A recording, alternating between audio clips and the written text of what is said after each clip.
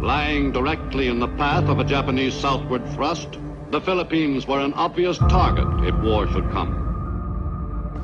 December 7th, 1941, a date which will live in infamy. The first Japanese airstrikes in the Philippines happened within 10 hours of the attack on Pearl Harbor. It was essentially just going to be those men on the ground who would defend the Philippine Islands from the Japanese. And it became clear at the beginning of April that they wouldn't be able to hold out.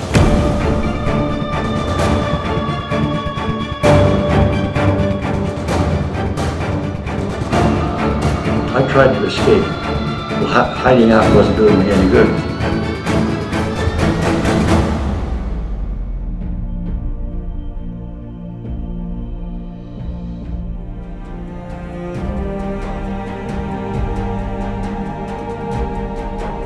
For Filipino Americans, it's important that they learn the legacy of their World War II ancestors.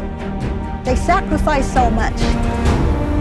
This was a dramatic event, a meaningful event, and we should probably commemorate it more in our society.